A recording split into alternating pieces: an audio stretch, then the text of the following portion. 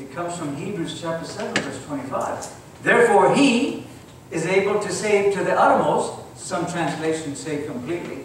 Some say forever. All those that are drawing near to God through him.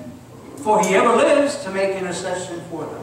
And that's exactly what's happening in heaven since October 22nd, 1844.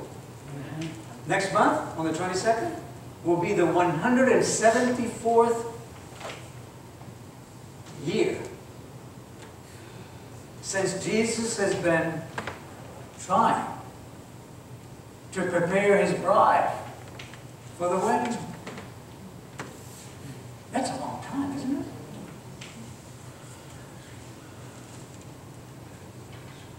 But this is the best part of the surgery. The eyesight. This is where overcoming begins to take place. Do you like it so far, the message to Laodicea? Or are you scared to death and ready to get out of here?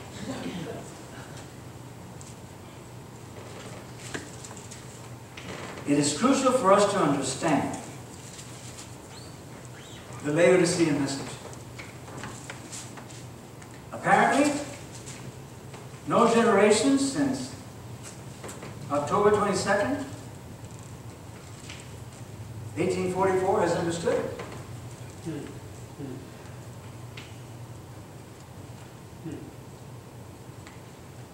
A lot of sincere people have passed away. And a lot of more sincere people are going to pass away until some generation gets this.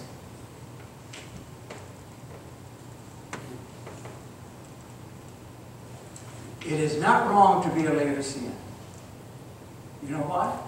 Because we are in the most advantageous position of all the 7 churches. We have the messages from all of the other 6 churches that we can learn from. And now, this specific diagnosis from Christ himself. Those whom I love, I rebuke and chasten. Repent therefore. That's our contribution. He does the rest. The worst thing that you could possibly do is leave Laodicea. You would be insane to leave Laodicea. So we have this specialist in cancer in detecting and surgically removing it. In verse 20 of Revelation 3, that is saying, he's knocking at the door of your heart. Apparently, for 174 years, the people that listened to that knock said, let's get out of here. Where's the back door?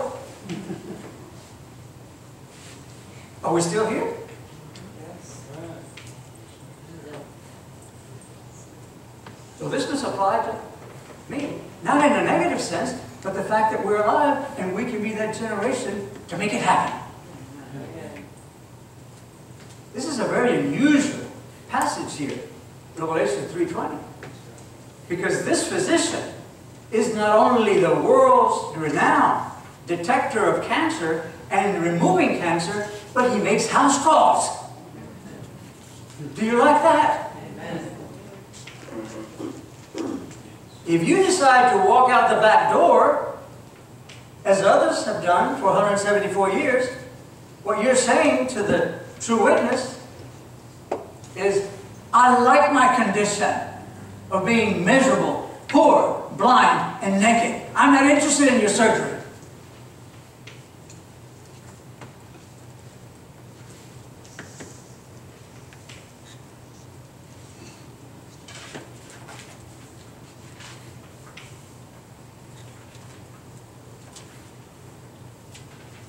Satan has succeeded in impacting most Christians with the idea that Jesus is so distant from us geographically that he really didn't identify with us at the incarnation. So that there is no way that he can have a first-hand experience and understand what you are going through in attempting to live the Christian life.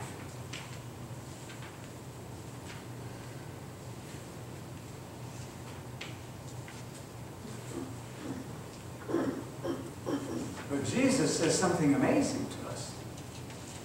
In Matthew 26, 39 to 44, which I shared with the Sabbath school class this morning. Matthew 26, 39 to 44 says, and I'm paraphrasing, they've come, they've left the upper room, they've walked to Gethsemane, to the Mount of Olives. Jesus asked Peter, John, and James to pray for him. He's going through a very difficult experience. He already told them, before this sun comes up in the morning, all of you are going to abandon me. And Jesus goes a little way, and gets on his knees, and he's praying to his heavenly Father. I'm going to paraphrase this. Father, if there's any way possible for you to get me out of this,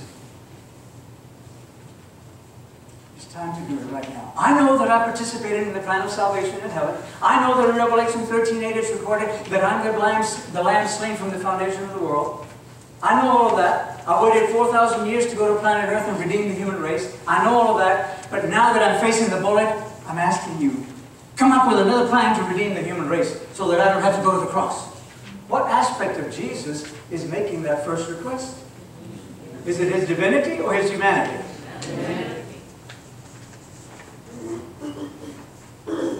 I'm glad that Jesus did not end his prayer there. Nevertheless, not my will, but thy will be done. So,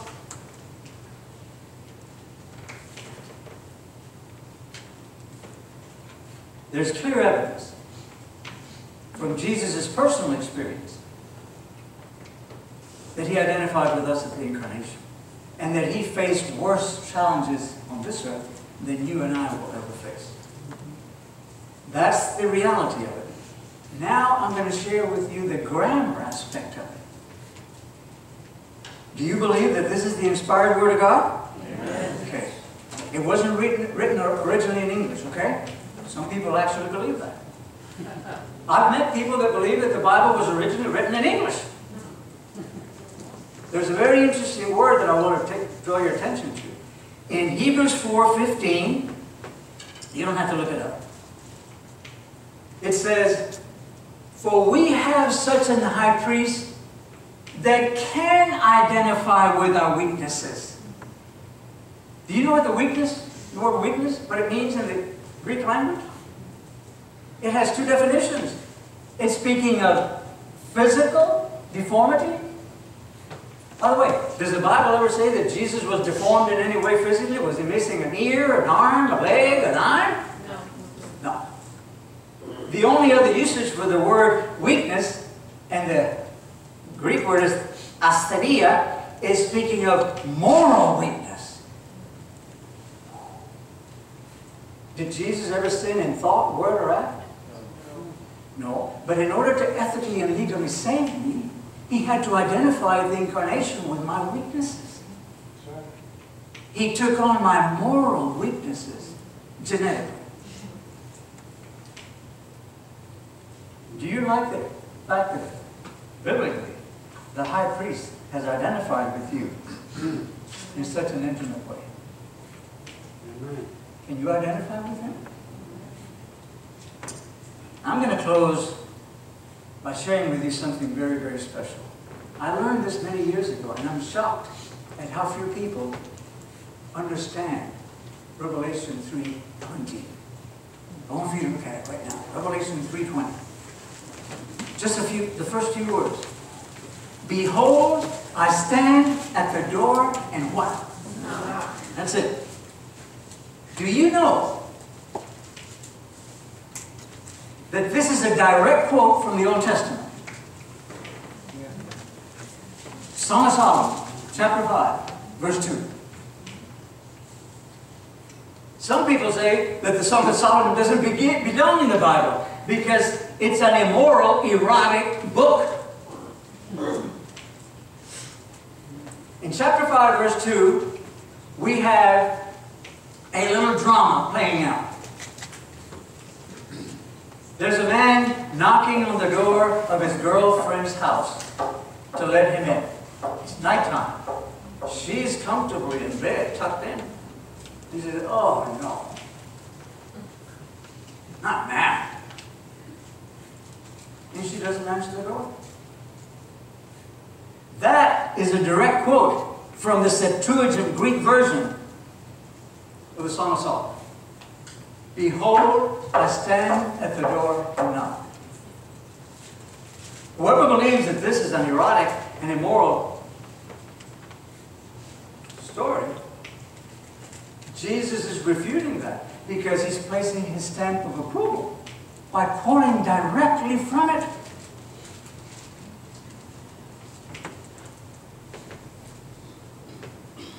The spiritual application to you and to me is Jesus is knocking on the door of our hearts. We, his symbolic bride to be. Unfortunately, no generation since October 22nd, 1844 has chosen to open that door as a generation, as a group of people.